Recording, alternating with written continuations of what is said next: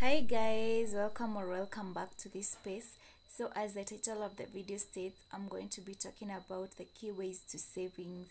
And I know most people really are maybe they want to save, but they don't know where to start or how they can do it because they really spend a lot and they find that they are never left with any penny that they can take to their savings.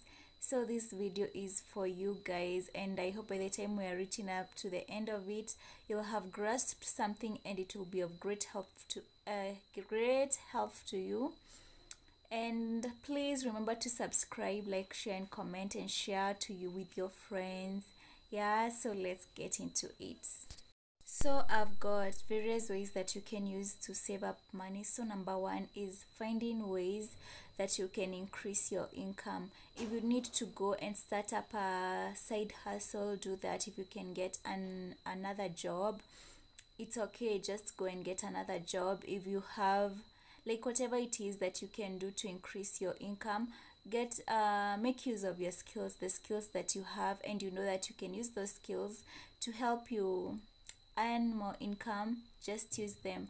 Like the sleepless nights, the immense effort, they are going to pay off. So just do what it is that you have to do, but increase your income, because with increasing your income, this is going to help you to reach into your savings goals at a much easier and a faster rate than just depending on one source of income. And you'll not be pushed towards having to reduce on your spending. You'll just continue with your normal life, but with an additional source of income, it will really help you towards reaching that goal of saving. Then number two, it's cutting back on your spending. You can go to your past transactions and look at where you have been spending plenty of money, and then you'll just have to cut back on that. If probably you've been eating outside, you've been ordering things, you have to stop that, and maybe you put up a meal plan and start learning more recipes and be in a position to cook for yourself and eating at your home place. And you also you have to buy groceries to not to spend plenty of money. Cutting back your spending, you can try this act of whereby you fast spend. Yeah, what I mean by fast spending, it's whereby you don't spend at all, or you minimize on your spending, like you spending so little. Yeah, so you can try the fast spending, and if you've been eating out, start making your own meals.